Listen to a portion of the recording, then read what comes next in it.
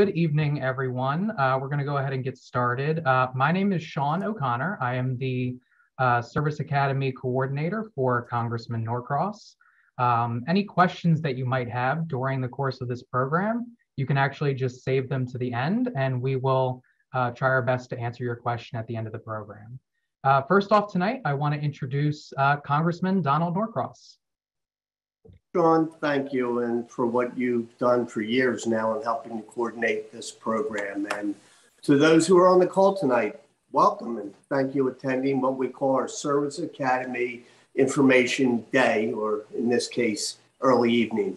Each year, I literally have the honor to nominate what I call the best and brightest in South Jersey and to offer to attend our nation's most prestigious service academies.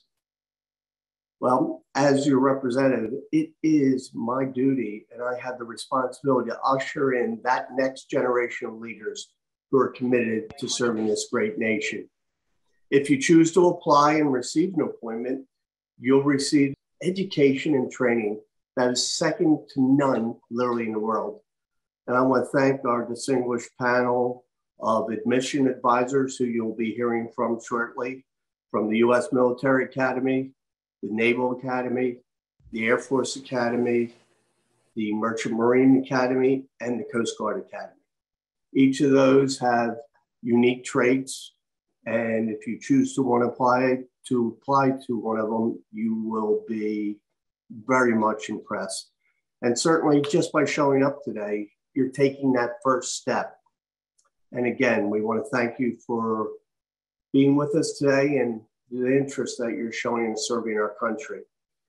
For those of you who do decide to apply to our office for what we call the congressional nomination, we've created something called the Service Academy Selection Committee. We have some of those folks with us tonight. It's a group of past graduates of the different academies, public officials, and veterans. So the gentleman I'm going to introduce happens to be a U.S. Army veteran who is a graduate of the U.S. Military Academy at West Point. He served in this position with us for over 2 decades. He has seen just about everything come across this academy's desk, our selection committee. He understands what it's like to apply, to go to school, to serve in the military. And now he takes that experience and tries to help us pick out those special ones who are going to serve our nation. Please welcome John Denham. John, the floor is yours. Thank you, Congressman. Well, good evening, everyone. On behalf of Congressman Norcross's Service Academy Committee, welcome everyone. And like the Congressman said, it's a real privilege to see everyone take this first step, even if it's just to get some information or to go all the way and do an application to one or more of the academies. We're really pleased to see you and to work with you. I work with a very dedicated committee, as the Congressman said, coming from all walks of life.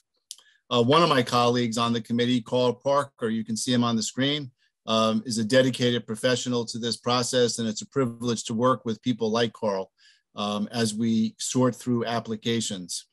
I will tell you that it's a privilege to work with the Congressman. He's dedicated to our men and women in uniform. He travels the world, literally, visiting installations, reviewing equipment, and dealing with issues affecting our men and women in uniform. So it's a real privilege to work with someone with that background and dedication to the armed forces, and also with the staff. Sean O'Connor spends numerous hours sifting through your applications, organizing them, getting back to you where corrections or additional information may be needed. And great thanks go out to Sean. So I'll stop there. I'll be glad to take some questions later, but I look forward to working with everyone on the call, and we remain available and at your service. Thank you, Congressman, and thank you, Sean. Thank you, John. Sean, right. Let's turn it over to you to run this program, who does an excellent job. We appreciate it, and you have a lot of eager ears. So the floor is now yours, Sean.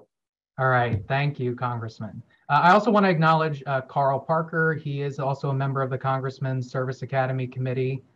He is in the audience with us today. And with that, we're going to go ahead and get started with our first speaker tonight. It's Henry Schwartzstein of the U.S. Military Academy at West Point. So Henry, if you want to go ahead and share your screen with your presentation. Good evening, everyone. I'm a West Point grad, class of 1971. So usually when I'm on these programs, I'm the oldest one here, and that's okay. I'm going to try and get through this pretty quickly. Congressman, I'm going to thank the Congressman for support of the military and support of the academies, and you'll see that in a second, and Sean for putting this together. So what I'm going to review is the culture, the difference in the culture in the academies, go through the admissions process, how to earn an appointment, and the goal is being commissioned as an officer in the Army, obviously. So this is just a recap. Last year, we had 102 appointments in the state of New Jersey and 125 qualified students. The reason this is important, if you follow the roadmap we lay out, you have a good chance to get an appointment to the academy. Congressman, thank you. West Point has received $4 billion in infrastructure spending. All of you listening to this tonight or interested in West Point will benefit from this. We've had all the academic buildings are being upgraded. We have barracks that have been built. We have 138,000 square foot cyber center, which is a hole in the ground at the moment. That's what the cyber center is going to look like. That's one of the barracks. They're redoing Camp Buckner for the military training in the summertime. So West Point is spending a lot of money. The government has given the Army a lot of money to upgrade the academy. I'm going to cover the 4 pillars of the character development program. First, in the academic pillar, West Point has 37 majors, the most of any of the academies. Importance on this slide over here on the right-hand side, you see that we have over 1,000 summer internships. A lot of students do study a semester abroad. I'm going to go into the scholarships quickly that students win at West Point, and the fact that West Point gets over $27 million to do research. And because there are no graduate students at the academy, the research is done by students.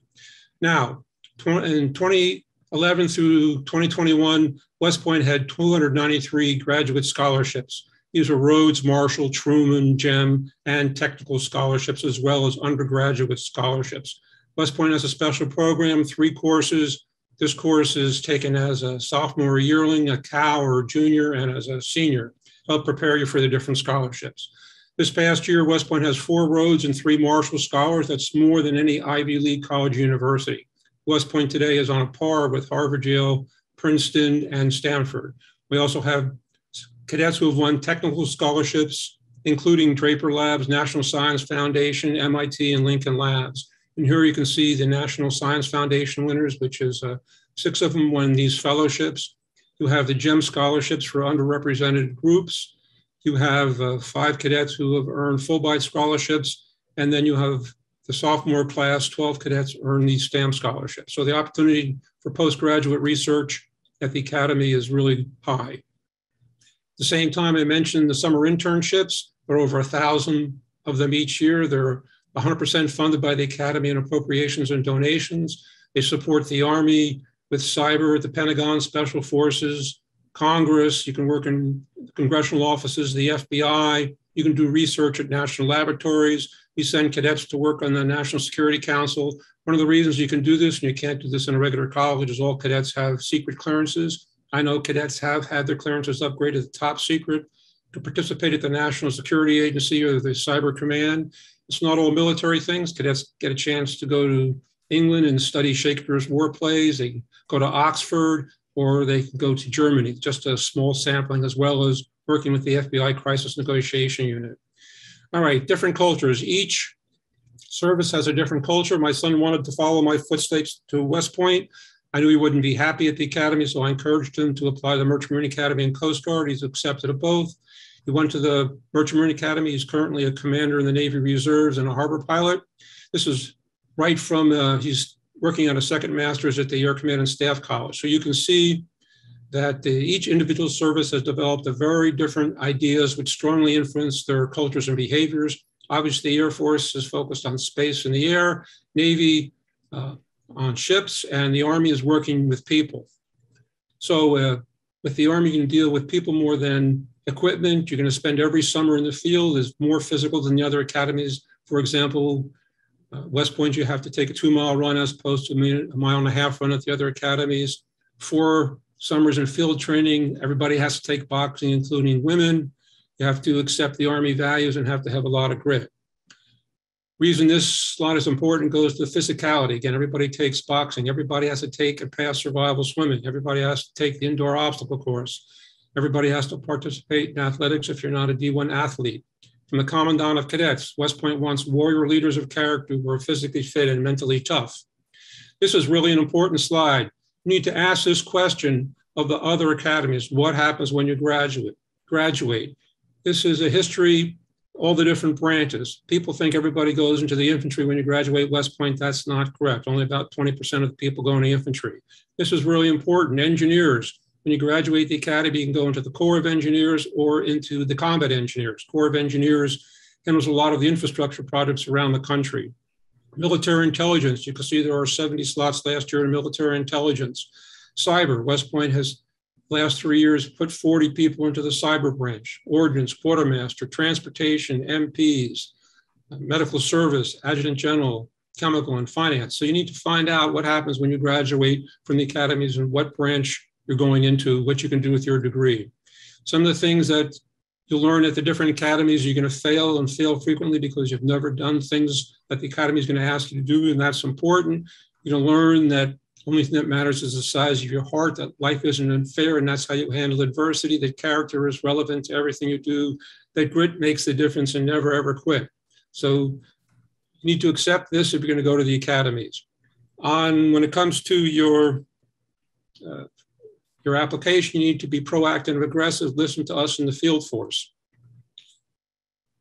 West Point has the most transparent of all the academies in the system. We tell you exactly how you earn points. There are 8,000 points, 60% academic, 30% leadership, and 10% the CFA.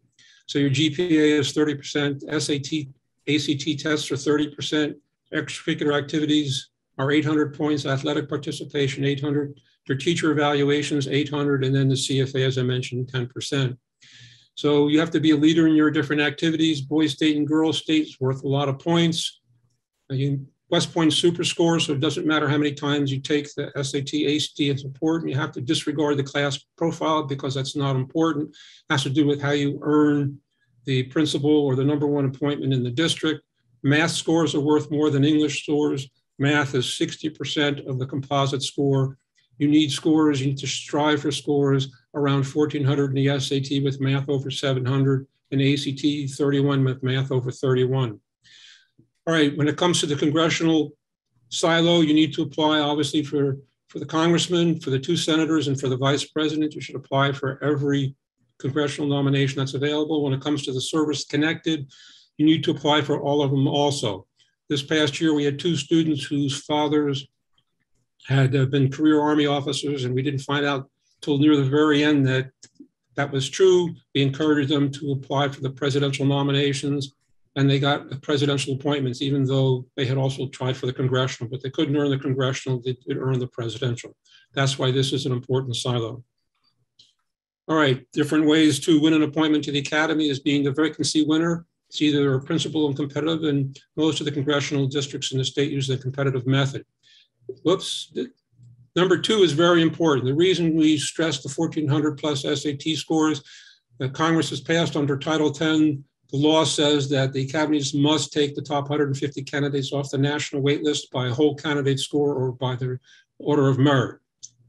We talked about LOAs. The LOA window opens up from around the mid-August to mid-September. All those who are applying to West Point have attended our briefings have heard about that. There are also limited civil prep scholarships. A lot of students reapply from college because you can receive bonus points. There are class composition goals and service connected, as we said. Use maps, generally you have to have an academic risk to go to the prep school. Take a picture of this. Everybody has to be qualified medically. Dahmer's website, these will answer a lot of your questions, and this DOD 6130.03 details what the medical qualifications are. Second step kit just opened up on June 1st. We have a briefing on Monday night at 7 o'clock. So those of you interested in West Point, you should go to that briefing. You should have received the logon instructions for it already. It's important that you get your candidate statements in early so that you can be qualified to take the medical exam. Last, I want to say that it's important that you apply for ROTC scholarships. Every interviewer asks you if you've filled out an application for ROTC. It goes to intent to serve. You're going to be generally asked this question not only by the field force people, but it pretty much applies for the other academies too. And also the congressional committees ask this. You need to prepare for all interviews. You need to take and pass the CFA early so you can qualify for an LOA.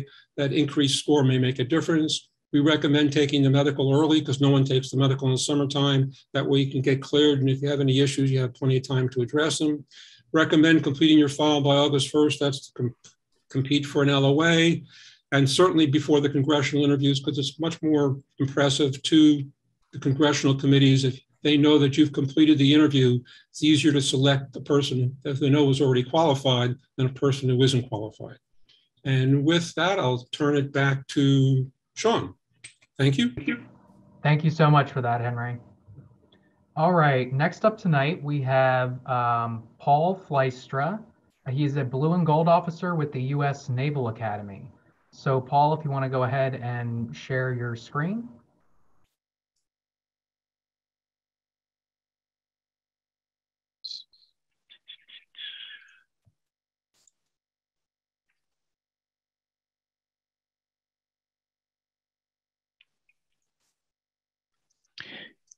All right, good evening, everyone. My name's Paul Filstra. I'm a Naval Academy graduate from 2006. So just about 10 years ago, I was in your seat learning about this process. As Sean said, I'm a blue and gold officer. So I'm a volunteer and I help all the Naval Academy applicants who are in South Jersey. That's area 114. And if you need it, my email's there if you'd like to reach out. I'm going to tell you a little bit about the United States Naval Academy today and a little bit about that application process that we just hear about. Some highlights. United States Naval Academy is Hold on located... 1 second, Paul. Sorry to cut you off. Were you sharing your screen or do you have a PowerPoint? Okay. Is it not coming across? We can't see it on our end. Oh, my apologies. Let's try that again.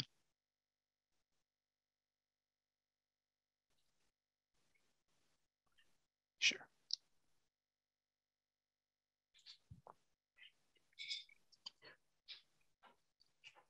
Is it working now? Yeah, we can see it. All right. Sorry about that. So, some highlights for the Naval Academy. It's located in Annapolis, Maryland, which is about 45 minutes away from Baltimore and 45 minutes away from Washington, D.C. on the Great Chesapeake Bay.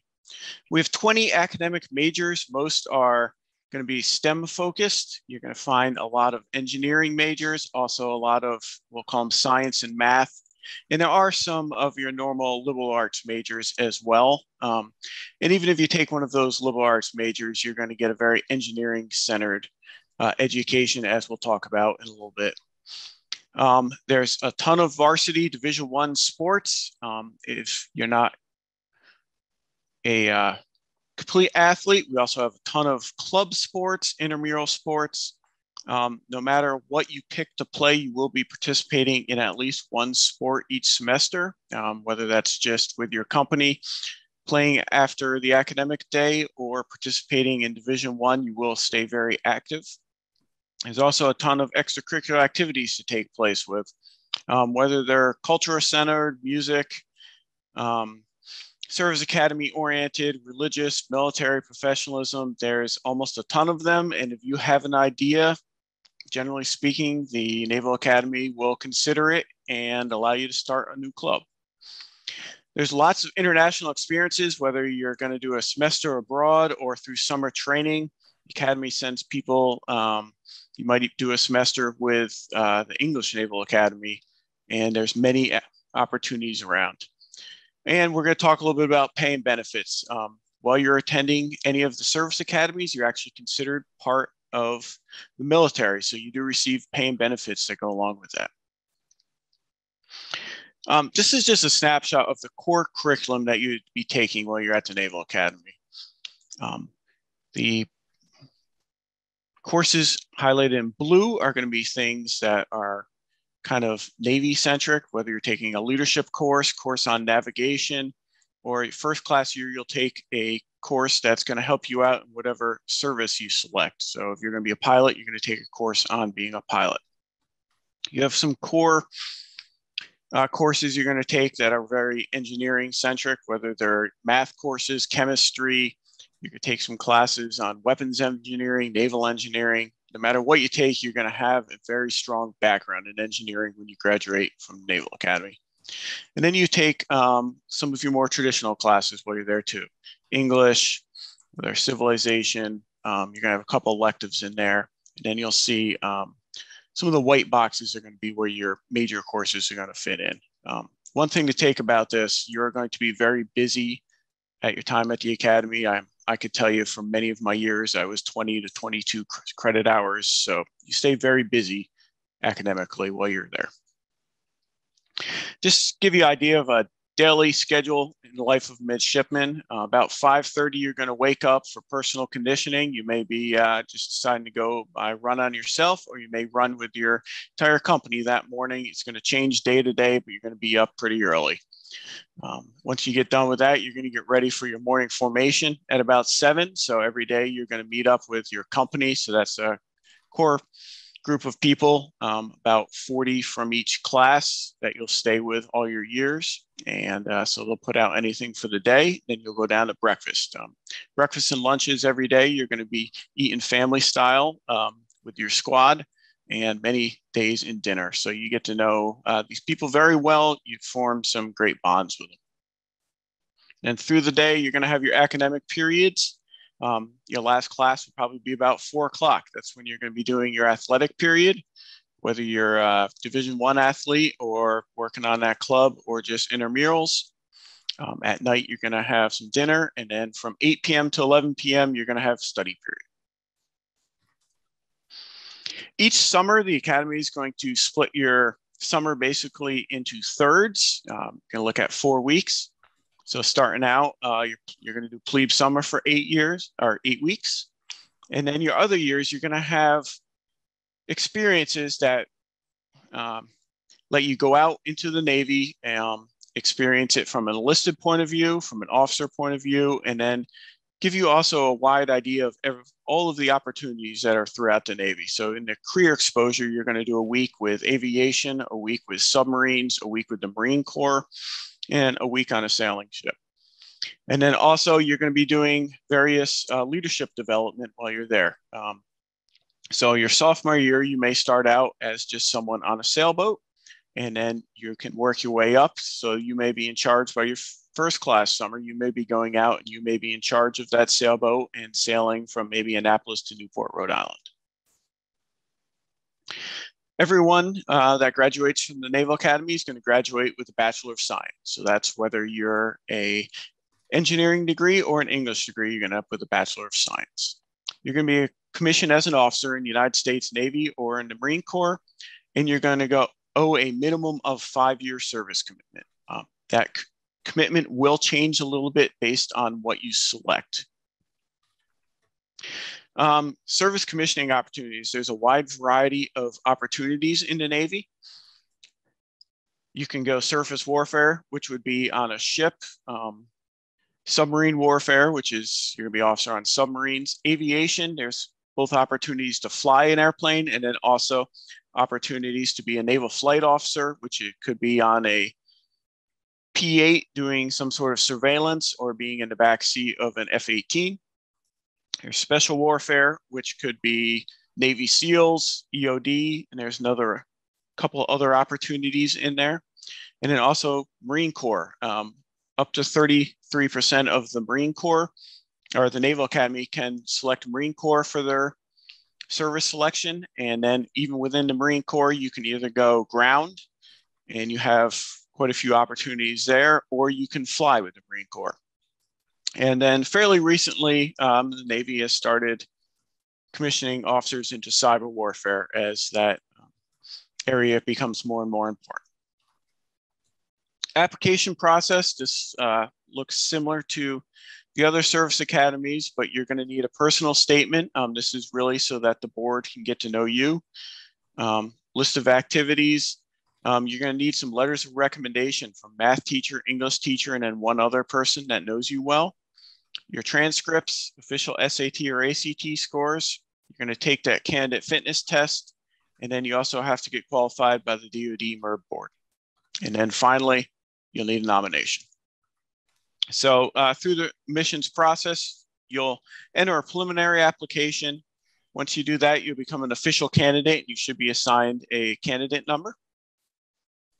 And then you need to get your package together. So that would be the admissions board. Kind of the second piece of that, you have to be physically qualified. Then you also have to become medically qualified.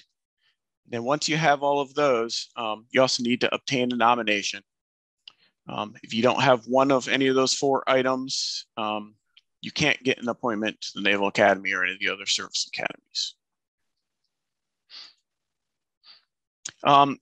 The Naval Academy does have an option. So sometimes the board will look at a student and say that, hey, I think they have a whole lot of leadership, and maybe they're just missing something. Maybe for whatever reason, you just might need a little brushing up on your English or maybe some math. So if that might be the case, they may, instead of giving you a direct application to the Naval Academy, they may suggest that you go to one of the Naval Academy preparatory schools. So there is a Naval Academy preparatory school up in Newport, Rhode Island, or there's a number of foundation programs at schools across the nation. And you'll automatically be given acceptance to one of these prep schools as part of your application if they feel that you are a promising candidate, but you just need a little bit more help in an area to make sure that you succeed at the academy. Here's a number of just the website to go to. And I just want to put out Martha's name here. So she's the Area 114 coordinator. If you have any questions, she's been doing this a long time. You can email myself or you can email Martha. She's a wealth of knowledge and I know she loves helping people out. And Sean, back to you. All right, thank you, Paul. Let me figure out just.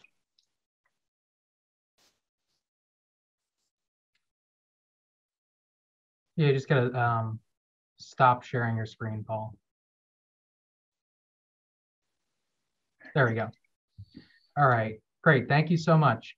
All right, next up tonight, we have our Air Force Academy admissions representative, Second Lieutenant Derek Dye. So if you wanna go ahead and share your screen and go ahead and present.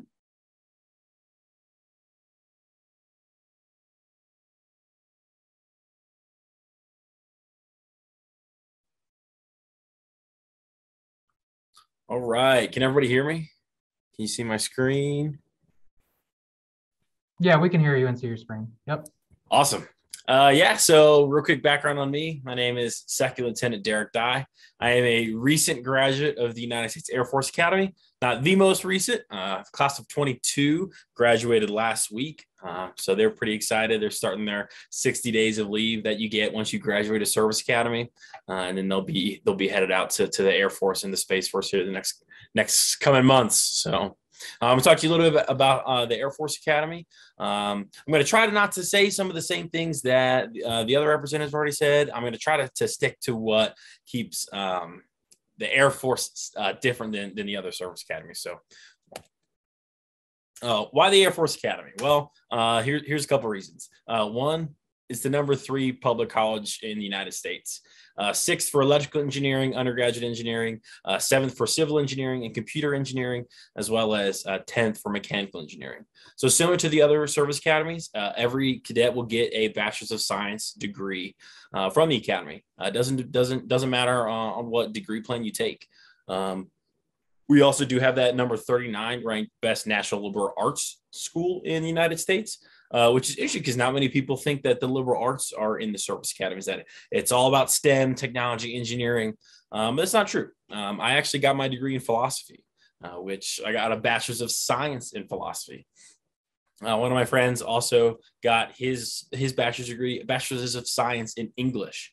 And something that's awesome about that, I'll just highlight kind of for the beginning. As you can tell, I'm wearing my flight suit tonight. I'm going to be an Air Force pilot when I graduate, or sorry, once I'm finished recruiting. It doesn't matter what degree plan you get from the academy. Any degree you get, you can go on to be an Air Force pilot. So if you're interested in being a pilot, but you don't think that you don't want to be an electrical engineer or something like that, any of these different degree plans you can get and still become a pilot, which is something that's really awesome. I had no flying experience, no background, anything like that. Getting a degree in philosophy, like I said, it gets me fully qualified and ready to be an Air Force pilot, which is awesome. So we have the basic sciences, engineering, humanities, social sciences, as well as 8 different foreign languages you can get a minor in. There's Spanish, French, Portuguese, German, Arabic,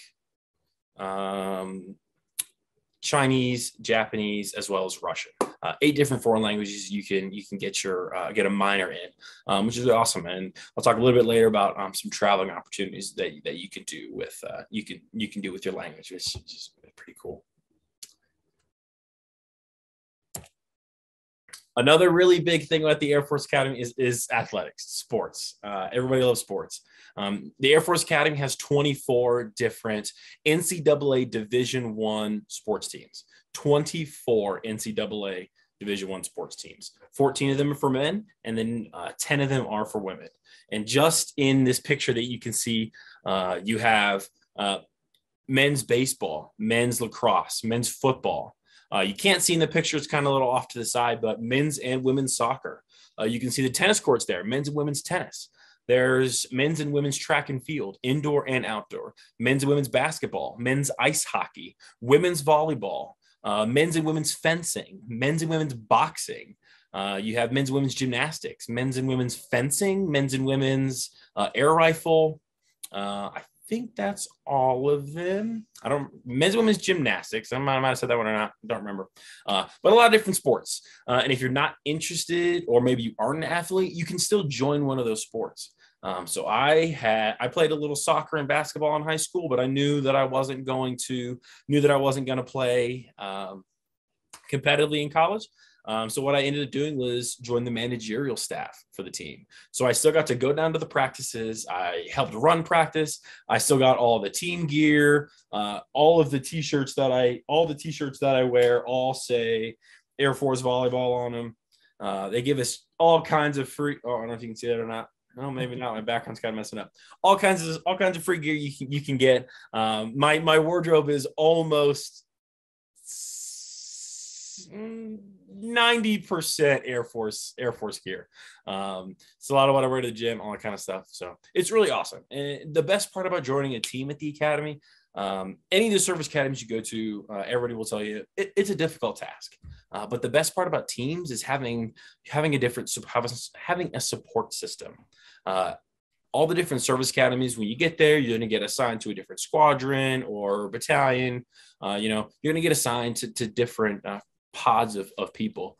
And you're going to have a built-in support system right there. But joining a sports team, whether you're a player, a manager, something like that, you're going to have a different opportunity for other support systems that you probably wouldn't already be able to, you probably wouldn't interact with on a regular basis, which is really awesome. Big majority of my friends are from the volleyball team, as well as the people who I lived in the dorms with. So sports are very, very, very good opportunity. Clubs are another really awesome thing you can do at the academy. Here's just a small list of some of the clubs that we have, but there's over 100 different cadet clubs that you can get involved with. And if the academy doesn't have the club you're looking for, you can actually go and create your own club.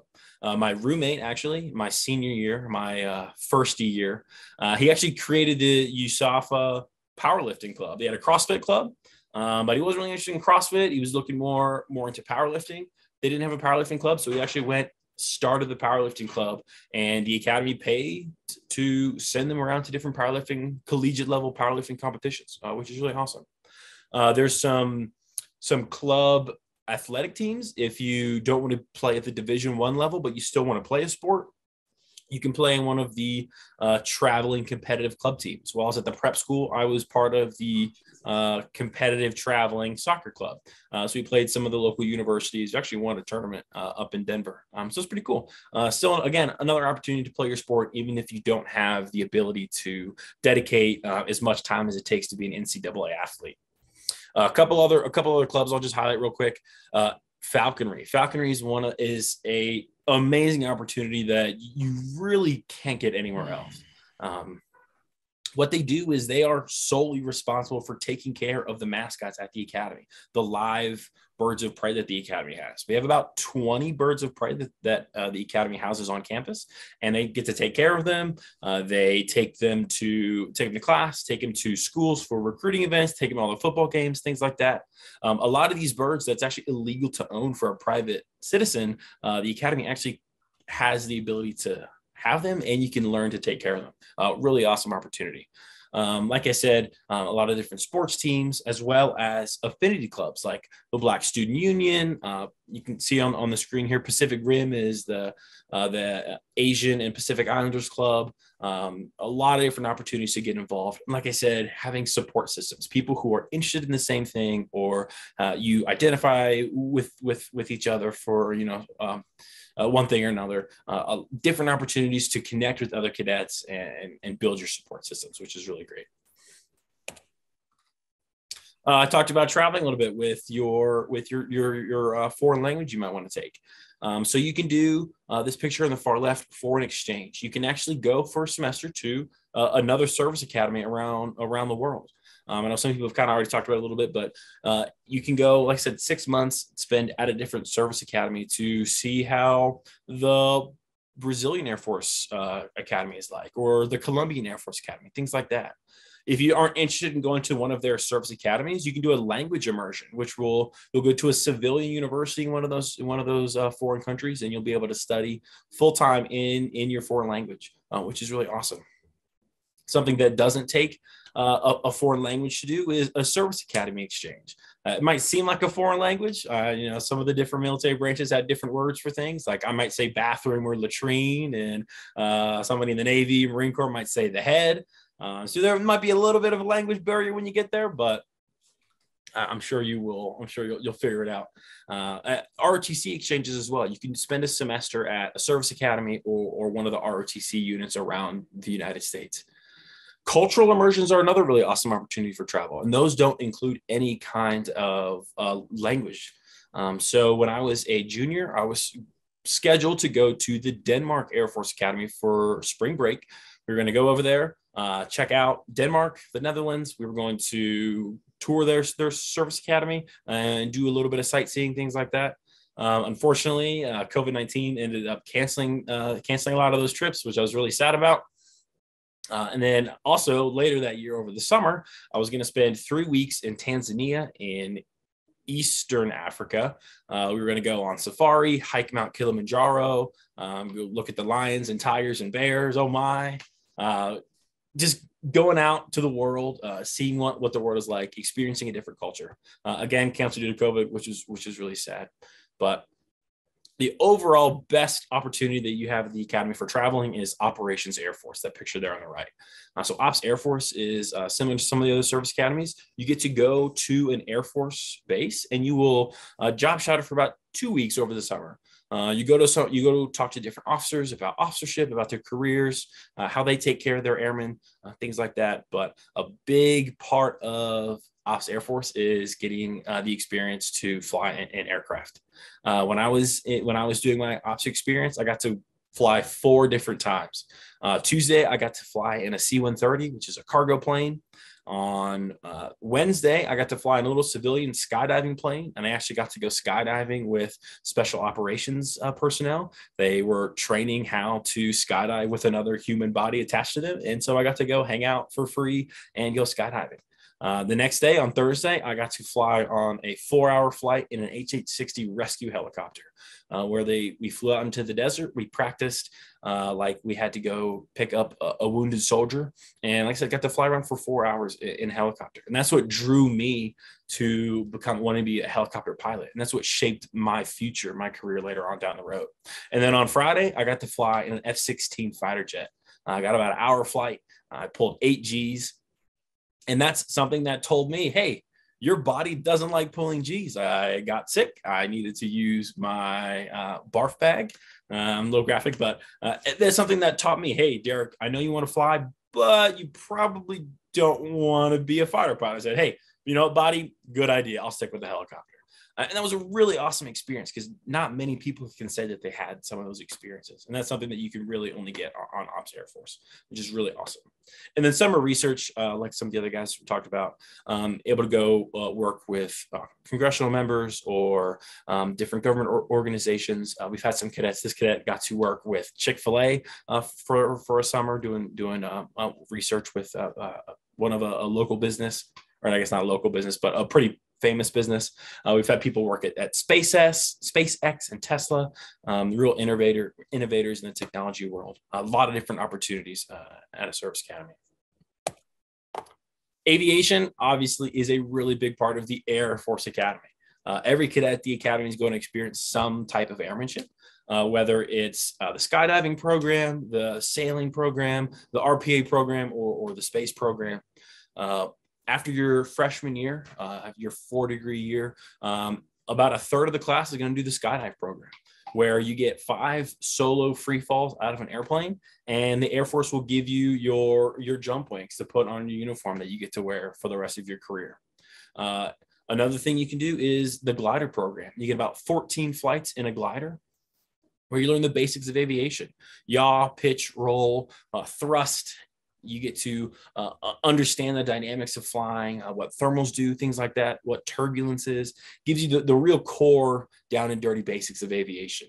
And if you don't choose to not do any of those programs, you can do the RPA program, where you get to experience flying some drones, and you get to work with those weapon systems, which is also another really awesome opportunity. The Air Force Academy actually was the first institution of higher learning in the United States that was able to build a completely cadet or student-built satellite, get it launched into space, and is actually active today, run by cadets, which is really awesome. They call it Falcon Sat, and that's, like I said, an active satellite in orbiting the world that cadets are able to operate, which is another really awesome airmanship thing you can do. About 35 different career fields in the Air Force and the Space Force. The Air Force Academy is directly commissioning lieutenants into the Space Force. The class of 2020, the class before me, graduated about 100 cadets directly commissioned into the Space Force. My class did the same thing. I'm not sure about the most recent class, but it's looking at about 10%. 10% of a graduating class will go to the Space Force. About 50% of the class will become Air Force pilots. And then 10% of the class has the opportunity to go on and get their graduate school paid for, get a master's degree or a medical degree, whether it's like your go to medical school, dental school, physical therapy, stuff like that. A lot of different opportunities for higher education coming out of a military academy as well. A couple of different jobs that you can do. A lot of good opportunities. The ones in the far left, you have more than a 5-year service commitment based on going to a service academy. Pilots, there's a 10-year service commitment. Remotely piloted aircraft pilots, navigators, air battle managers, you have a 7-year service commitment. And if you go on to be a doctor, a dentist, or a lawyer, that could add on some additional time. But the ones in the middle, they don't have any additional service commitment. You can do those jobs for 5 years and then get out of the military and go work on a civilian career. Call that the 5 and dive. Any of those jobs, like in the middle, like I said, it doesn't matter. Everyone will have a 5-year service commitment. But if you do want one of the jobs on the far right, operations, research analysis, or any of the engineerings, you will have to have a specific degree in order to get one of those jobs at the Air Force. So that's just kind of for your situational awareness. If you're interested in being a chemist or a physicist, something like that, you have to get that specific degree, which is kind of good knowledge to have in the back of your head. And then the Space Force, like I said, here's a couple different opportunities you can do: acquisitions, engineering, space operator, cyberspace, or intelligence. If you're interested at all in the Space Force, those are the jobs that the Space Force is hiring for right now. How to get started? academymissions.com. If you just finished your junior year in high school, the application is open to you. You'll fill out the pre-candidate questionnaire. The application is completely online. It's a really good opportunity. I think the rest of my slideshow is some of the stuff that's already been covered by some of the other guys. Academically competitive, physically qualified, medically qualified. Demonstrate good character and leadership, as well as getting a nomination from your congressional sources. So if you guys, if you have any questions for me, I'll hang it at the end of the presentation, and then I'll try to answer any questions you guys have. All right, thank you, Derek.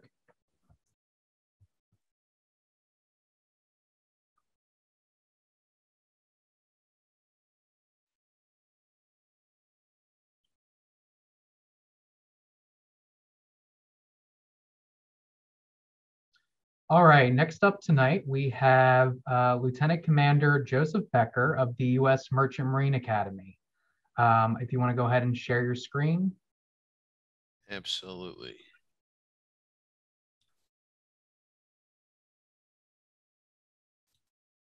Okay, good evening. Good evening. Hey, Sean, can you hear me? Yeah, I can hear you. Okay, perfect. Okay, good evening, everyone. My name is Lieutenant Commander Joe Becker. Am I sharing screen? Yep, I can see it, yeah. Oh, it's only one slide. Okay. That's fine. Fantastic. All right, good evening, everyone. My name is Lieutenant Commander Joe Becker. I'm the Northeast Regions and Missions Officer with the United States Merchant Marine Academy. Just to talk about the Academy tonight. Quick disclaimer, I am not a graduate of the Academy. I actually completed ROTC at SUNY Maritime. I was commissioned naval officer in 2008, as well as received my deck officer's license. So the moral of the story there is twofold: is, hey, if you're looking at the academies, definitely explore all of your options. Explore, if you're applying to one, consider applying to all of them, as well as considering applying to ROTC as well. So that's where Merchant Marine Academy comes in. Question I get all the time is, Merchant Marine Academy, who are you? What are you doing here? Understand the Merchant Marine Academy, don't think of it so much as a branch of the military. It's really not. It's a civilian career field, maritime shipping, the maritime industry. But it does have an inherent defense mission. We're the only academy that has a dual mission for national defense, as well as transportation and supporting the economy. And I'd argue, if we want to have a strong military that's able to project our power and defend our interests, we do need to have a robust economy, and we do need to have defined transportation infrastructure, and the Merchant Marine Academy supports both those missions. We're located in Kings Point, New York, which is just right outside New York City. We're on the North Shore of Long Island. Beautiful scenic campus. This is a very STEM-focused school. We have 5 majors in total, 2 within marine transportation, 3 within marine engineering. So if you love math and sciences, you like being a problem solver, you like work with your hands, this would be a great fit for you. I'd encourage you to jump online, check out our website. There's a lot of great videos on YouTube, social media, so on and so forth. But there's a few other things I do want to highlight. Understand Merchant Marine Academy, for starters, we're a Division III athletics program. So if you're looking to play a sport in the collegiate level, definitely check us out. For the size of our school, we're the smallest of the academies between us and Coast Guard. We battle every year for who's the smallest, but understand we're a pretty competitive program, so definitely check us out. Very similar requirements to the other academies as far as academics, leadership, extracurricular activities, so on and so forth. Probably the biggest difference in our selection process is the CFA is strictly pass fail. As long as you pass the CFA, we don't care how fast or how many push-ups you do. That'll get you in. Check mark, good to go. But also the nomination process is very different than the other academies. We do require a nomination. However, I would argue that Kings Point is probably the most favorable to the applicant, in the sense that when we make our selections, we select by the state as a whole, not by the individual district. So if you're in a district with a lot of competitive candidates, we'll take multiple candidates from the same district. New Jersey tends to perform pretty well every year in the grand scheme of things. You got a lot of great schools there, a lot of great programs. So keep doing what you're doing there. Our application it's already on, it's already open. I'd encourage you to start as soon as possible. I've been doing this job for about 5 years now. I've been working at the academy for 10 years. And the one constant is this is a time-driven process. process. You definitely want to apply as soon as possible. The sooner you start, the sooner you finish, the more feedback we can provide you on your application. And most of the academies, we work on kind of a rolling deadline. So if you turn everything in, you're hot to try, you're a competitive candidate, yeah, we may float you an early offer, a letter of assurance, letter of intent, and that guarantees you a spot provided you do what we tell you in the end of the letter. Probably the biggest requirement that a lot of candidates overlook, and I can't stress this enough, is your medical. That's through DODMERB. That's the Department of Defense Medical Examination Review Board. Understand the medical examination is no joke. It's pretty thorough. It's not a medical examination that can be performed by your school nurse or your pediatrician. You do have to use the DODMERB contracted doctors. And, what's good about DODMERB, they have physicians in your local area. You punch in your zip code, they'll tell you who the provider is. But there is some turnaround time required for those medical examinations. And we've seen that repeatedly year in, year out. Candidates are late to the game, they apply late, or they start their medical application late, and that really delays them, or sometimes outright unfortunately we can't provide them an appointment because their medical wasn't qualified. So we encourage you, the soonest you can start that is typically late August, early September. So it's incumbent upon you to, hey, start your application early, whether it's our academy or the other academies, start your application early. DODMERB is universal. So if you take DODMERB once, it's shared across the board for all your academies. The other point I would drive home tonight is if you're in a situation where you're applying to the academies, our academy, another program, doesn't make a difference. If you're unsuccessful, we encourage you to reapply. Typically in a given class, 20 to 25% of the students that we accept every year will be transfer students. So just keep that in mind. It's not a death sentence by any means if you're not accepted. It's not the end of the world. Definitely recommit yourself, reapply. Consider going to one of the prep schools, a junior college, another four-year college. They're all great. I'm not going to tell you one's better than the other one, but definitely consider reapplying. Final point for Kings Point. One of the things that makes us very, very unique and very, very special is following graduation. Just like all the other academies, you do incur a service obligation, but what makes Kings Point unique is how you satisfy the obligation. Kings Point's very unique in the sense that when you graduate, you have a choice of going into the maritime field, public sector, private sector, we don't care, get a job. You'll also serve in the Navy Reserve. It's an 8-year commitment. Likewise, if you choose to go active duty military, it's a 5-year commitment. You go to any branch of the military you choose.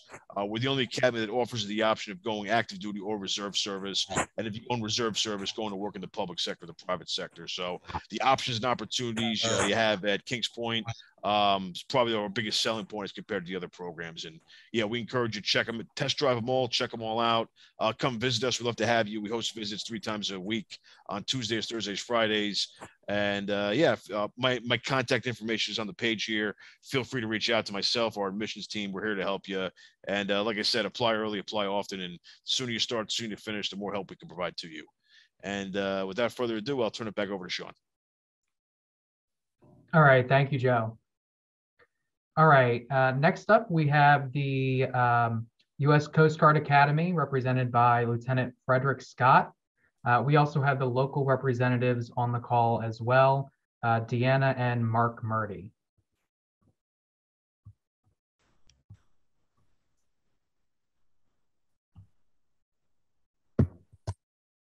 Hey, good evening, everybody. Sorry, it took me a second there to unmute my mic.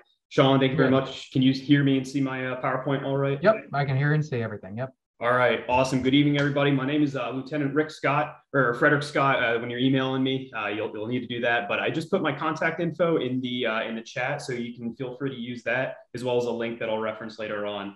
So my role with the admissions process is I'm the Mid-Atlantic Admissions Officer. So I'm your main point of contact in the admissions office in New London, Connecticut for the Coast Guard Academy. When it comes to everything Coast Guard Academy, admissions, your application, I will be the one doing the initial review on your file. So I look forward to working with you all.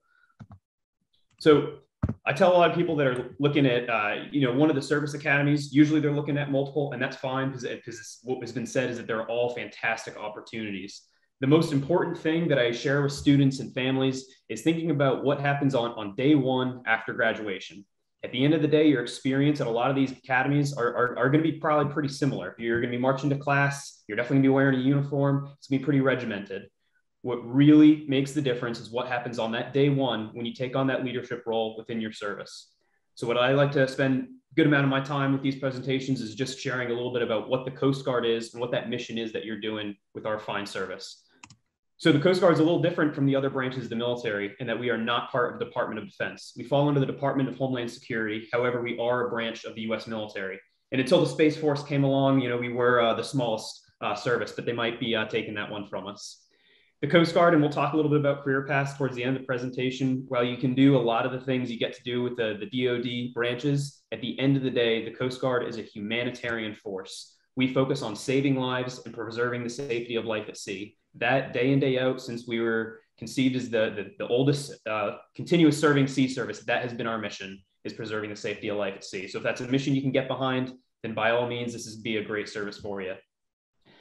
So quick eligibility requirements for the Coast Guard Academy, and similar to the others, be a U.S. citizen, unmarried, no dependents or financial debt, and between the ages of 17 and 22 when you enroll. And then finally, obviously be a high school graduate or GED recipient, which I'm sure if you're on the call tonight, you're well on your way to completing. So what does the Academy look like? The best way to see that is to come visit us in New London, Connecticut. Down in New Jersey, you're not that far away, so I really encourage you to take the chance to come visit.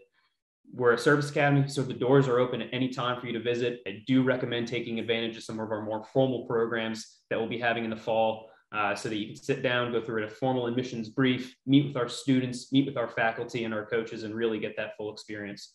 What I can tell you from here, sitting in New London tonight, we're one of the smallest academies. This was just mentioned, but we'll continue to duke that out with the Merchant Marine Academy, but just about 1,000 cadets. So you're going to know your classmates on a first name, last name, hometown basis. It's really going to form that family that you'll feel is really the sense of community we have out in the Coast Guard itself, being that small service. We represent all 50 states and 20 different nations through our International Cadet Program. And we're very proud of our representation at the Academy. Like all the services, we're striving to reflect the diverse populations that the United States is. And that starts at the officer corps at home. And very proud to say that we are, as of yesterday, the first military branch to be led by a female service chief. So Admiral Fagan, within a ceremony presided over by the president yesterday, took over the reins from Admiral Schultz as the commandant of the U.S. Coast Guard. And as a classmate of her daughter, I'm really happy to see her take the reins of the service, and I know she'll do great things. Now you can look online at all our rankings. I promise you, just like the other schools, they're good, so I won't spend any time going over that. Like the other schools, we are tuition free, obviously. We pay you while you're here, but nothing in life comes for free. So you owe that 5-year service commitment into the Coast Guard, just like any of the other branches. Now, one thing that sets us apart, and it's a huge takeaway that I want you to have, is a little difference in what happens with Coast Guard officers at the end of that 5 years, and that's our retention rate. 85% of Coast Guard officers choose to stay in the Coast Guard past that 5-year service commitment. Now, I don't have the numbers for other service academies or civilian institutions, but I can tell you that 85% is a little different from other institutions, and it's something we're very proud of.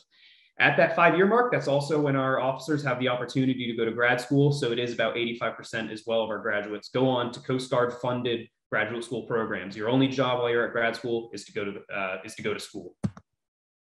Now, at the Academy and in the admissions process, we're focusing on 3 things, just like the other schools: academics, leadership, and athletics.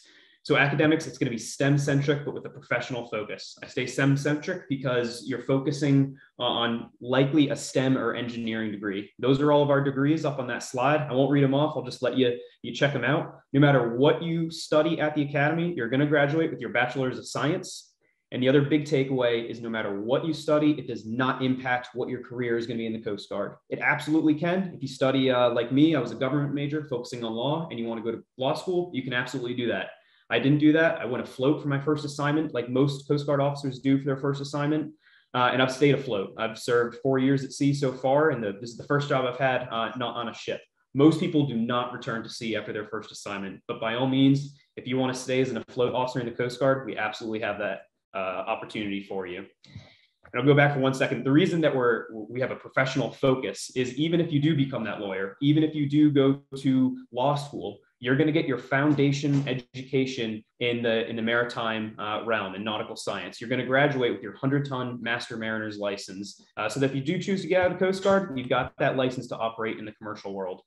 Now, after academics, leadership. We're looking to see that you're a leader in your community, in your school, maybe on the field, and we look to see that in your application. And at the academy, we're going to continue to develop you as a leader so that day one, when you graduate, you are ready to take that leadership position, whether that's on an afloat unit, whether that's during flight school, or maybe in a command center or at a cyber systems or cyber command assignment somewhere in the world.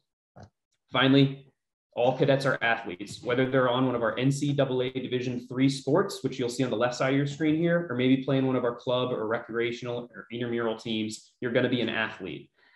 Now, we recognize that not all students play the traditional football, soccer, even hockey. We recognize that some students do other things to be physically fit. So if rock climbing or surfing or something else is your thing, the academy will work with you and that will count as the athletic credit. Now, similar slide to some of the other academies showed, yes, your day is going to be very regimented. You're going to be told where to be, when to be there, and what you're going to be wearing when you get there. But at the end of the day, this is a college. You will have time on your own. You don't have class every second of the day. And if you don't, or if you're not in season, that time is yours to do whatever it is you need to be successful at the academy. Similar to the other academies, we do have all the normal offerings, about 100 different clubs, music and drama activities, tons of campus pride, especially when we play Kings Point with the Secretary's Cup, which hopefully we'll beat them this year. We're going to be playing on their turf, and we look forward to that. And then again, just a bunch of different honor, academic, and diversity fellowship clubs. Now, if you're not aware, the Coast Guard Academy is located in New London, Connecticut, so really centrally located in southern New England, about 2 hours up to Boston, about 5 minutes down to the beach, and depending on the traffic, about a 2 to 10 hour drive to New York City. So I always recommend taking the train if you're headed to New York. And obviously for you all down in New Jersey, Amtrak is a great thing to get down there. Now the summers are going to be, like the other academies, one of your best experiences at the Coast Guard Academy. I'm not going to go through all the different summers right now because I've got limited time, but you can take a picture of this and send me an email and ask what's coastal sail or what's rules of the road. But I promise you'll have fun during your summers. You're going to get the opportunity to go to operational Coast Guard units anywhere that we have them throughout the world, whether that's along any federally regulated waterway in the US on the East or West Coast, or maybe one of our ships out in the Middle East in Manama, Bahrain. You'll have the opportunities to go there and start seeing the operations that you're going to be doing as a Coast Guard officer. So that brings me to the careers you'll have. Now, we're a little different from the other service academies where when you graduate, you do not graduate into one career path. You're not going to be labeled right away as specifically an afloat officer or any narrow career trajectory. You're going to have the opportunity to kind of jump back and forth between all the different missions that the Coast Guard does. Because we are so small, you need to be a generalist. Our officers have to be experts at many different things. That's why my primary duty right now, my primary specialty is as an afloat officer. But I still get to have assignments like this as an admissions officer, or I still have the opportunity to go to law school, and I'll bounce back between my career going afloat, maybe pursuing law or whatever other grad school opportunity that I do pursue. Now, finally, I'll close out with what does it take for the admissions process to the academy? So big difference with the Coast Guard Academy, and I apologize for not mentioning it yet. While we really appreciate the Congressman for having us on here tonight, we do not participate in the congressional nomination process. So when you apply to the Coast Guard Academy, it's just a process with us. The application is fully online. The way you get started, whether you're a freshman, sophomore, or junior, or currently in college or working, I put a link in the chat. You'll click that to make an account. That's the account you'll eventually apply through. Everything is online. We're going to do the medical qualification similar to the other academies. Only difference is it's a completely independent process. So you might even receive an appointment to the academy before you're found medically qualified. It'll be a conditional appointment, and you'll get that full appointment once that medical process is done. You'll have your physical fitness exam, a little different from the CFA. Ours is the PFE, 1.5 mile run, push-ups and sit-ups. And then finally, you'll do all the normal stuff. You'll write some essays. You'll get some recommendations. The one key, if anything says optional on that application, it's not really optional. I highly recommend you do it. Just some critical dates for you on here.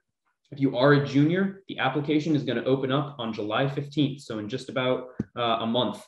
After that, we do run an early action and then a regular admission. So early action will be due in October with a decision coming out around the Christmas holiday. Regular admission due January 15th, and you'll receive your decision. I don't know why we do this. I apologize, but on April 1st, on April Fool's Day, but I promise whatever decision you get, it will be the real one. I'll jump forward. Excited to have our class of 2026 reporting in June 27th to begin their 200-week journey. Now we'll close out here with just some action items for you. Always important to meet your admissions officer, but you've met me, so congratulations. If you have questions, please reach out via email. Again, my contact is in the chat. Come visit us on campus if you can, or at best, take a virtual tour, but sign up for those campus programs when you're able to travel up. The admissions officers, including myself, will also be down in your area. I always do an event in Atlantic City at our air station there every fall, so please sign up for that, and I'll look forward to meeting you in person. And then finally, as was mentioned, we have Mark and Deanna Murdy, parents of a recent graduate from the class of 2020 on board. Similar to Blue and Gold officers at the Naval Academy, we have an outstanding partner network. We call them admissions partners throughout your area. And the Murdys live in your area, so if you do have questions, take out your phone, take a shot of this. They can hook you up with their son who's a recent graduate. Also talk to your parents, give them that ever so important parent perspective because they lived it for 4 years and are continuing to work with us in the admissions office. But that wraps it up for me. If you do have any questions, I'll look forward to answering them during the Q&A later or following up via email at another time. Thanks. Lieutenant, just a real quickie. The Bear Den account. The best thing for them to do is to get into the Academy page and set themselves up with a Bears Den account because everything's there. Anything that's going on at the Academy, they get into the system and they can start to rock from there. They can start in the 9th grade. Yep, thanks, Deanna. And that's what I mentioned. That link is right there in the chat. So get going with that if you're interested in the Academy. Outstanding. All right, great. Thank you to both of you. All right.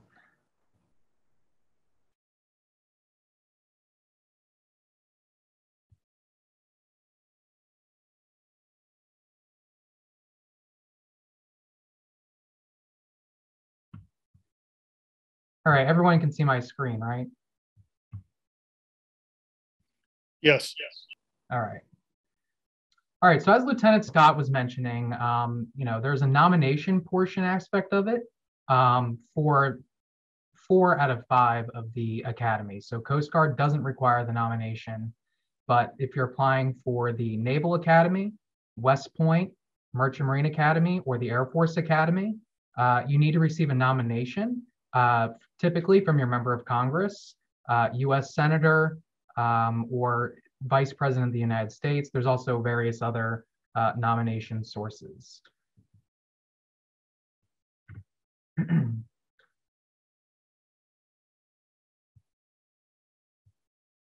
Okay, so our application for Congressman Norcross's office is directly on our website, norcross.house.gov. So just go to that address and you'll be able to find it under services. So our nomination application is very similar to, the application that you would do to the Academy, as well as it's very similar to the nomination application for other congressional offices. It's an online form. It asks for your personal information, education, extracurriculars, hobbies, athletics, work history, other nominating sources such as Senator Booker, Senator Menendez, Vice President, etc. Test scores such as SAT or ACT. We require 3 letters of recommendation, a personal statement, high school transcripts, current photo, and a resume.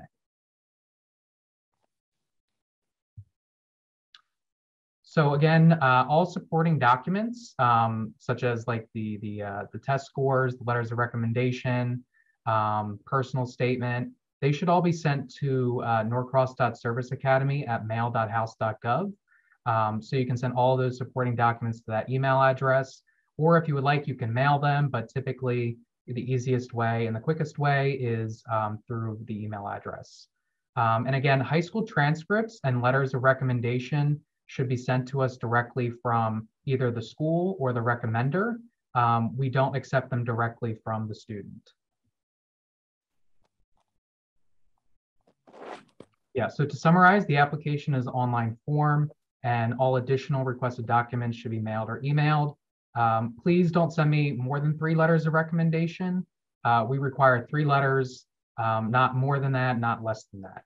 And the full application for the nomination is due October 28th. And if you submit a full application to our office, we will invite you for an interview in front of the Congressman's Service Academy Committee. Typically, that is on a Saturday at the beginning of December.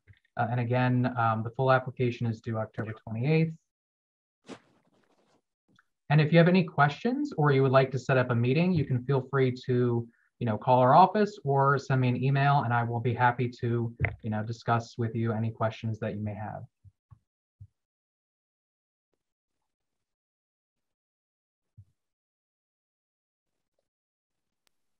Hey, Sean, this is Mark Murray. I just got a question for you. I see Yeah. this is being recorded. Are you going to make this available to everybody that's on watching now? Yeah, we will make it available probably on like YouTube or something like that. Thank you. Yeah. All right. So in addition, on the call today, we also have two students. Actually, one just recently graduated, but we have Midshipman Rowan Suarez Palmer, and we have, excuse me, Second Lieutenant Trayvon Averhart, who just recently graduated from the Air Force Academy, and Rowan is from the Naval Academy. So if you want to unmute yourselves. Hi, Rowan. How are you? Good. How are you? All right. So why did you want to attend a service academy, and why did you select the academy that you selected? We'll start with you, Rowan. Okay, so I was one of the people that went to college first. So I never applied when I was in high school, and it actually took me to my sophomore year of college to apply to the academy in general. But I knew I wanted to apply to the academy because there's only one place that will get you the leadership opportunities that an academy offers. And you can do ROTC, and I was originally planning on doing officer candidate school after graduating from college, but it's not the same opportunities that an academy has with just leadership classes and just the way that the academies are set up. They're kind of made to create leaders, and that's one thing that everyone stereotypically says, but it's actually incredibly true. By the time you come here, you realize that the system with companies and battalions and striper positions and things, it really teaches you to be a peer leader, which I think is the hardest type of leader. So once you can do that, you really learn how to take care of people. So. Okay. And Trayvon, why did you want to attend the Air Force Academy? Hi, everyone. Hopefully you can all hear me. The Air Force Academy, it kind of seemed like the best suitable option for career paths in the future for my life. I understood that there's a lot of opportunities that come with the academy for job employment. I needed a job regardless of what college I went to, and the security of the academy itself was something that appealed towards me. I definitely want to echo Rise, I believe is her name is. The academy has a lot of opportunities for leadership, and it's kind of like no place else, where you'll engage in different opportunities with cadets, summer programs, all the things that have been advertised to you guys. You have an opportunity to do a lot of things with your life that you never used to be able to say that you could ever see yourself even doing. So. Great, thank you. And so Rowan, what is your advice to someone who is starting the application process? Definitely everyone was saying it, but do the application process early. I couldn't do that. I got hip surgery before applying that summer. And so I had to push every medical and physical aspect of the application, which is a decent amount, to the literally last week that you could do it. And that just caused a lot of anxiety and stress, and then also delayed then my acceptance because of waivers and things. So like I actually didn't find out I was accepted to the academy fully until maybe 2 weeks before the initial I-Day. And you just don't want that stress, especially if you are trying to decide a college for the first time and you have that May 1st deadline approaching. You really want to get things done early so that you can have a like peace of mind. But also with that, like the interviews and everything, make sure that you're just being like prepared and you like kind of know what you want. Okay, and Trayvon, so what is your advice to someone starting the application process? So the application process is long, tiresome, and definitely we'll see how bad you really want to go to the school if you're choosing. I would definitely say the proactiveness is the number one thing that you can bring into the application process. Apart from that, being your genuine self is the most important thing. I believe the Academy would like to see, regardless of service academy, they would like to see people who are truly in it for the right reasons and are looking to become the best version of themselves. So just present yourself as you are in the moment. I myself had a job at McDonald's when I was going through the application process. I was always working with SAT tutors and things of that nature. So just always trying to push yourself to do a little bit more the next day, in your free time, knocking out a little bit more of the process. The application process itself is going to take a lot out of you. However, it's definitely rewarding when you see the little milestones that you've made, when you do your fitness test and things of that nature, and trying your best for your best SAT scores. Just putting your best foot forward with every step of it is going to get you all the way there. Okay, and I know you touched on this a little bit already, Rowan, but how was the nomination process, and do you have any, other interview advice? The nomination process, the way it's really given out is decently simple in the fact that everyone has on their websites, both the schools and like Congressman Norcross and senators have a specific tab that really lays everything out. And like you guys do it really well, especially with the link to the application and just a written out step-by-step process. And so in that sense, it's easy, but obviously there's just the anxiety of knowing that there's a lot of people that are required to get it and only certain people can get the nomination. So really, a lot of it comes down to the interview. And then with the interview, if I could give like any advice, it would most definitely be two different things. One, as Trayvon was saying, be really genuine. Everyone can tell, especially with the board, if you're not sincere with what you want. And if you're not sincere with why you're applying. A lot of people come to the academies, or a lot of people apply to the academy because they just want to do a certain sport, or because they their family went and so they feel like they need to go. But make sure you are being genuine to why you want to be there, because that always comes forth in your answers, and that comes forth like with your truth. And so be genuine, be honest about like your life experiences that get you to that instance of applying to the academy. And then also know what you want. Since I was older, I was 2 years out of college, knew that and they asked if I was given a NAPS appointment, so I'd have to do that extra year before going. I was going to say no, because at that point I could just have 1 year left of college and be an officer within a year and a half. So I decided no, like I don't want to do that. And things came up for me specifically, like would I retake the ACT? Would I think of going to an NROTC program? And I was really honest with people interviewing me that that wasn't something that I would consider. This was my only option. I really wanted to go to the academy. And if I didn't have that, like I had other plans backed up. But I think it's nice knowing that you know what you want and they can kind of tell that. So definitely like know what you want when you go into the application process and be really open about it. Great. And Trayvon, how was the nomination process? Do you have any interview advice? So for specific interview advice, I would say look sharp. Take your time when you talk about the answers that you're about to give. They'll give some challenging questions, and that's where your prior knowledge and the things you've looked into. Make sure you have a little bit of information on the school that you want to attend so bad, of course. Apart from that, taking time to answer your questions in the most full and complete way, looking everybody in their eye, giving a smile, and just saying that you're going to go through this with confidence. It's hard to see when we're younger. We're still trying to figure out who we are, but confidence is going to carry you a long way. And if you're trying and you have the hopes and potentials of being an officer, you have to walk with a little bit of confidence. So that's one thing. Apart from that, I would just say with the whole process in general, keeping a folder, keeping tabs of all the information that you need for the academy squared away, and having that information on deck handy when needed, that's going to be coming in handy for the couple of months that it takes for the application. Okay, great. And Rowan, what are your career interests or academic interests at the Naval Academy? So I'm still trying to figure out what I want to service select. As you heard before, there's a lot of different options, especially at the Naval Academy, because you aren't even confined just to the Navy. You can also go into Marine Corps. And so I think I know what I want to do. I would like to fly. Anyone who saw Top Gun recently, obviously most people now want to fly. But that's what I would like to do. So I'm right now just researching what possible platform I would like to go into and kind of figuring that part out to really see if that's what I want to do. And then academic interests, I'm an ocean engineering major, so I am one of the STEM majors at the Academy.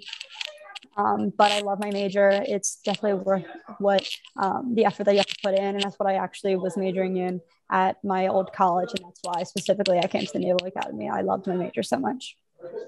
Okay, and Trayvon, what are your? I mean, you've graduated already from the Air Force Academy.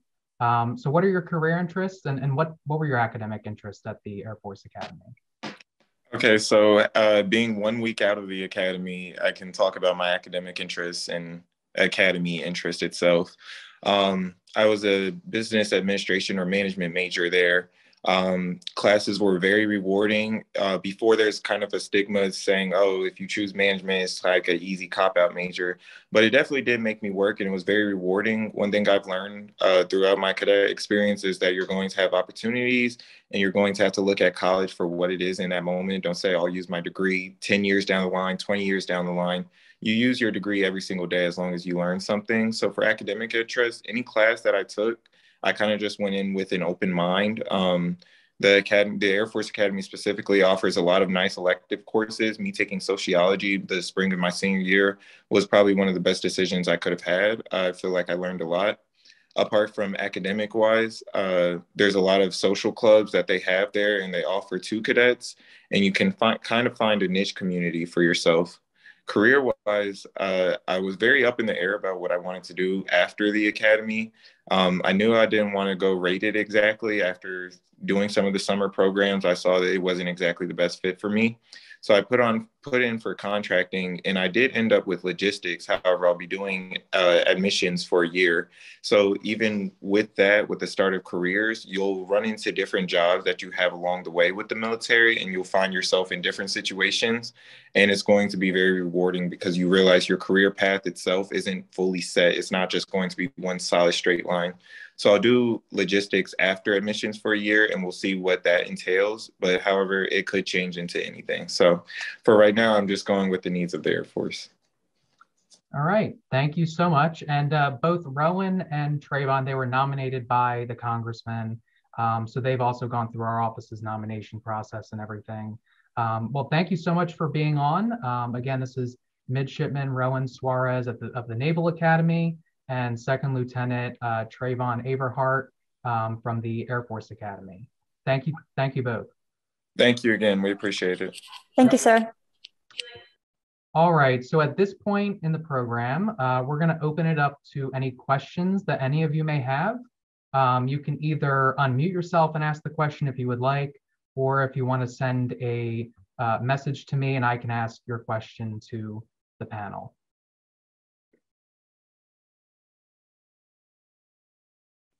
All right, hello, I'm Nabil. I recently just graduated from a four-year college, and I was wondering how to join as an officer in the Air Force.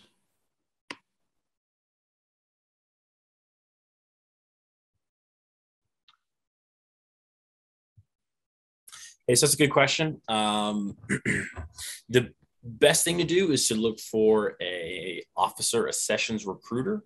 That's probably the best way that you could do without going through another program. ROTC, the Academy, and then officer accession recruiters are the only three ways how to commission into the Air Force as an officer.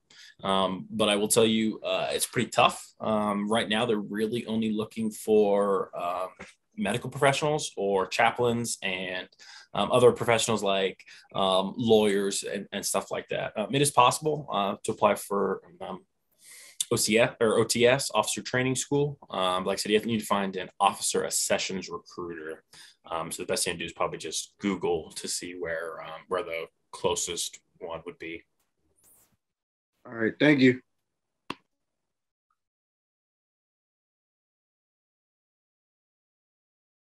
All right, any other questions?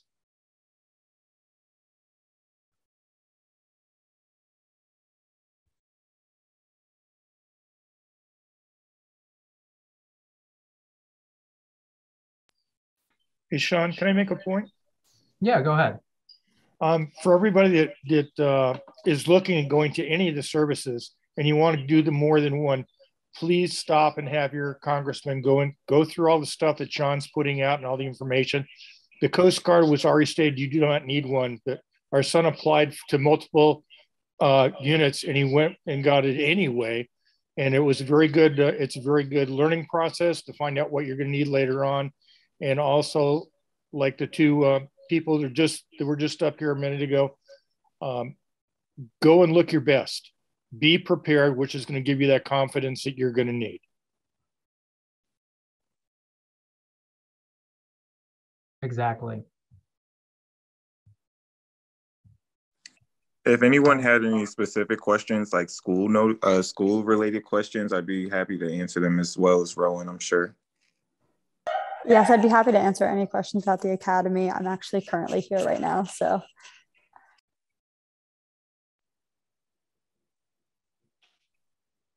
Good evening. I have a question about the Naval Academy process and the requirements for the SAT scores. So upon reading on the process on their website, I'm getting like conflicting requirements as far as the SAT or the ACT scores being part of the requirement. I don't know if this was like a past thing where the SAT scores were waived due to COVID, but it appeared that still saying that it's not a definite thing that's needed. But then I heard this evening that it is. Can someone kind of clarify on that?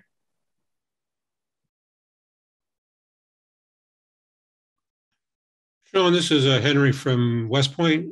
All the academies are requiring SAT, ACT scores. Thank you, Henry. This is Martha Christenziano from the Naval Academy. You're correct, ma'am. For the last 2 cycles, there was a flexible policy in which if a student could not take the SATs, the absence of those scores would not jeopardize the rest of the application. But for the class of 2027, test scores are required. Okay, thank you. I just wanted to add for the Coast Guard, just a small correction. The Coast Guard Academy does not require test scores at all. So we started going test optional 2 years ago, obviously due to the pandemic. But for that reason, as well as just recognizing some other data and stats and equal access and opportunity to testing, we are no longer requiring SAT or ACT scores for Coast Guard. Great. You can say the Air Force Academy super scores. I'm not sure which other service academies do that as well, but no matter how often you do take the SAT or the ACT, the academy is always going to take your highest score for each category. So we definitely encourage taking both tests. Some people just do better on one test versus the other one, whether it's how they're written or how they're scored, anything like that. So we do encourage taking both tests early and often, figure out which one you like the best, and then taking it a couple different times to try to get the best scores. Great. All right, and the other thing I just want to reiterate again in regards to the nomination process, our application is due October 28th. And our interviews typically will take place usually the first Saturday of December. And if you have a full application that is into our office by October 28th, we will invite you for an interview. So definitely be sure you familiarize yourself with the requirements. Reach out to me if you have any questions at all, and I will be willing to assist you with anything. All right. Any other questions from the audience? All right, I think Dakota, you have a question? Yes, sir. For the Naval Academy, are reapplicants considered for NAPS and foundation schools if they do not receive LOAs or direct appointments? Yes. Okay. All right. Thank you, Ms. Cristiano. Good to see you. You too. All right, anyone else? Going once. I have a question. All right, go ahead. Question for Trayvon, Lieutenant Trayvon. What were some of the things that you did at the academy? Some of the extracurriculars that you did outside of your degree? Okay, so that goes way back into like my whole I'm going to come here and be a shell and be a turtle and stay out the way because I felt that was going to be the best way. But throughout that process, I soon learned that the friendships that you make and stuff are going to force you into different things. So my sophomore year, I didn't have anything to do. And one of the friends I had met from the semester prior, he got me to be a football manager for the Falcons.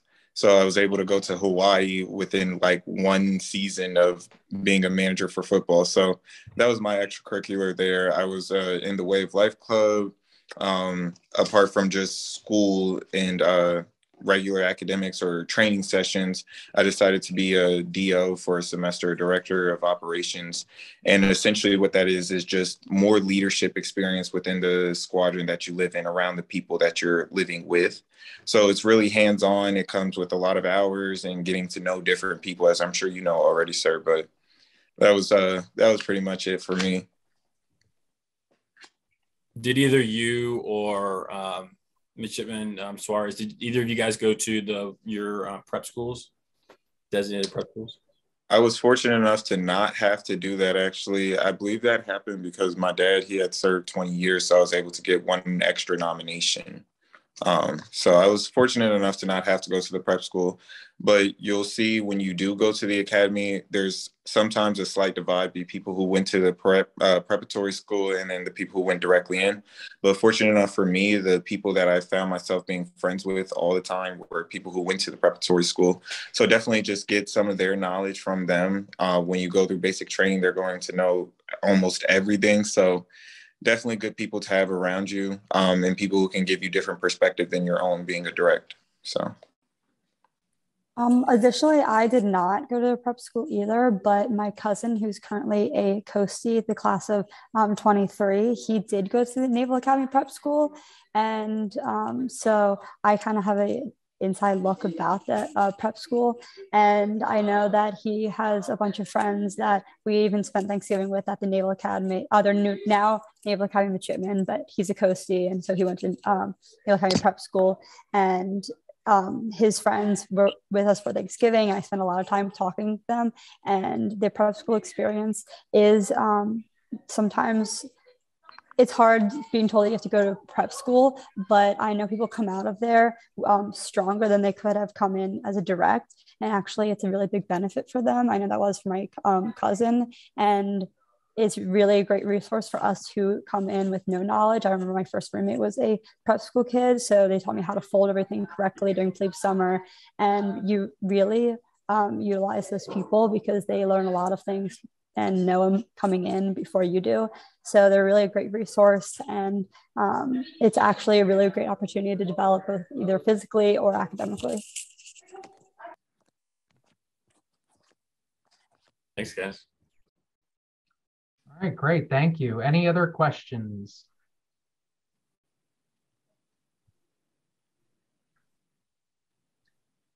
No?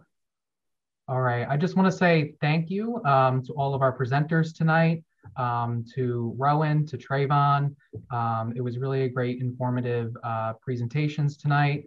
And if anyone in the audience has any questions, they can always reach out to me at the Congressman's office. I provided my email and phone number in the chat, and I can also connect you with any one of these representatives. So again, if you have any questions, feel free to reach out. We're always happy to help. With that, this concludes the program for tonight. Have a great rest of your evening.